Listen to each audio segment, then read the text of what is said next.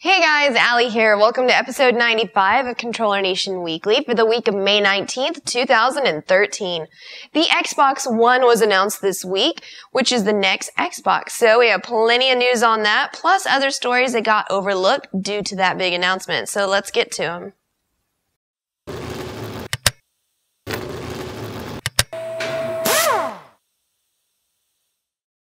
We start this week with the new Xbox. Woo! Microsoft held a press conference this week where they debuted the Xbox One.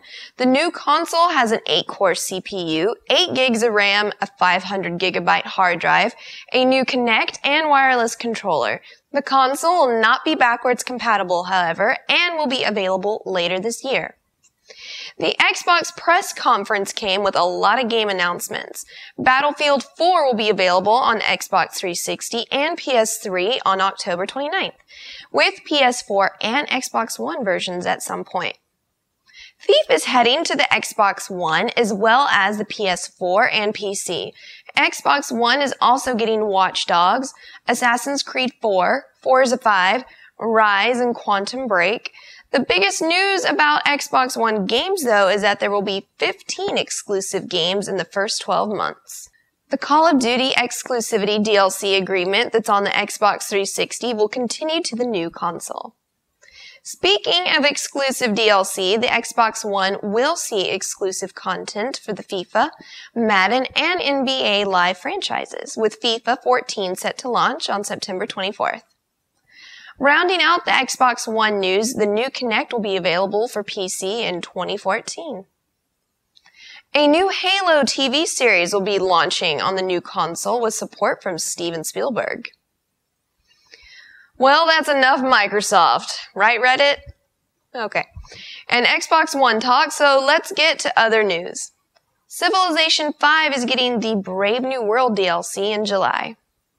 Penny Arcade Rain Slick Precipice 4 is coming July 7th as part of the celebration. Zeboyd is giving away Steam copies of Rain Slick Precipice 3 for free.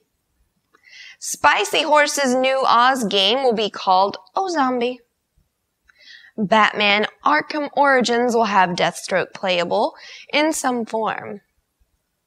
June 25th marks the release of Best of PlayStation Network Volume 1, which collects When Vikings Attack, Sound Shapes, Tokyo Jungle, and Fat Princess in a retail form for $40.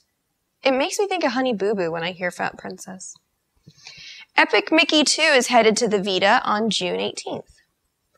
Metro Last Light is getting a season pass with the first piece of DLC to arrive in June. Mortal Kombat Complete Edition is heading to the PC on July 3rd. The Assassin's Creed film is moving forward with a projected release date of May 22nd, 2015. I love you, Michael Fassbender.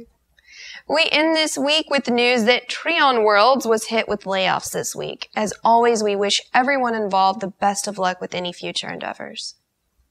So that'll end it for this episode. We got a Facebook and a Twitter, and get up on it, and we'll see you here again next week.